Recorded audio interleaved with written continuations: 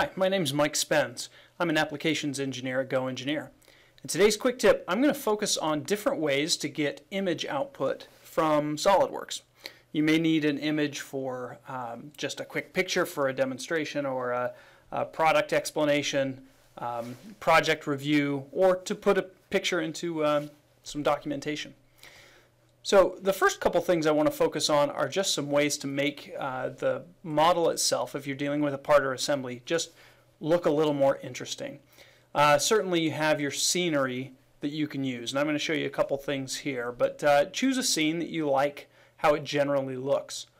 A couple other things, real view graphics. If your graphics card supports those, they certainly make things look a little more interesting with a little more shine and gloss, and your appearances will look a little more realistic.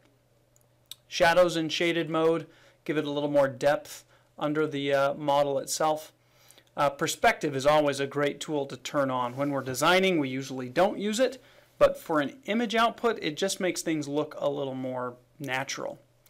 Ambient Occlusion is also another option to add additional shadowing around the model that can kind of bring out the contours, especially on products that might have multiple components or internal areas that might shadow. I'll zoom in here a little bit.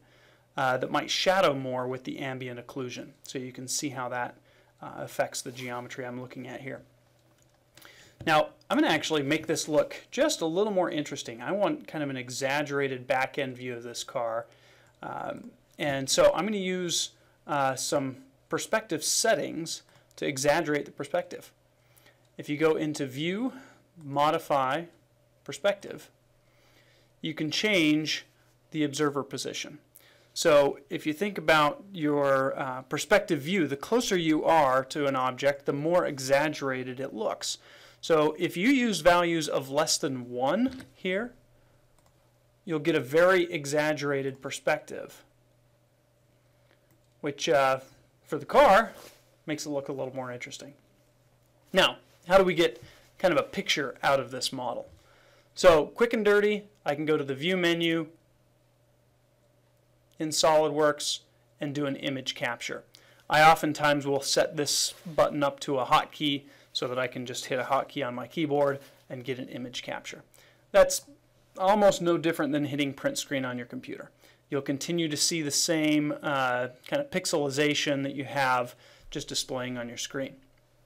Now, if you want something a little higher resolution, what you want to focus on is the geometry of the screen. And I'm going to go ahead and close my property manager because this does change the way it zooms to fit.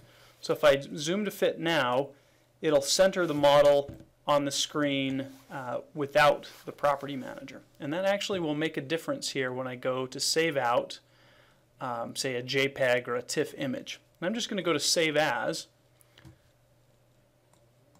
and throw this on my desktop here.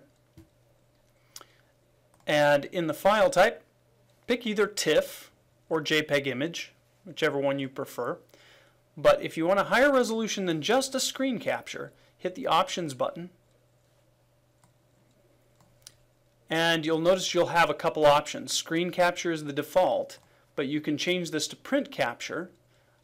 If you're using a JPEG, the lower the compression, the better quality the image will look on the output. Set a DPI setting to your desired DPI, and then choose a paper size, or if you're looking for something a specific dimensional size, choose user defined and enter in the height and width. So I'm going to leave this at an A-size landscape image at 300 DPI and hit OK for my options and save that out. It takes just a minute more than a print capture, but now it's than a screen capture, but now it's getting a lot more resolution into that image. So here's the image output. Now, one thing you'll notice is that it's kind of clipped on the sides. So you'll have to play with your zoom level. Since it made this image 8.5 by 11, that image ratio, I'll need to play with that zoom level to make sure I can get the whole object. But make sure you zoom to fit first to help you get the image in there. Just to give you an idea, I'll just zoom in here a bit so you can see that it is much higher resolution than the screen capture was off the screen.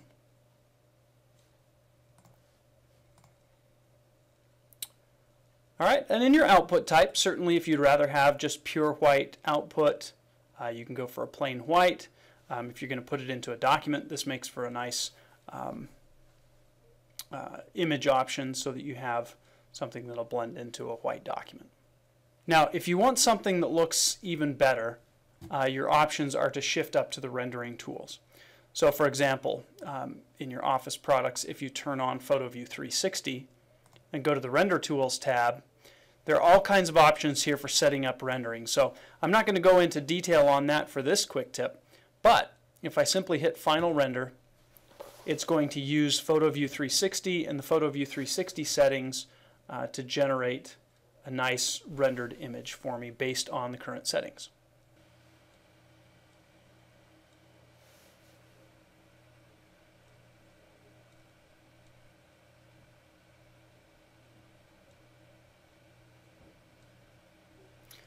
And after it goes through and renders out the model, then you have a nice ray traced rendering that you can save from the final render image window. So you've got an image you can work with from there, which again gives you a ray traced rendered image rather than just the screen capture image you get from SolidWorks. So this has been Mike Spens and a couple ideas on how to get higher resolution images out of SolidWorks.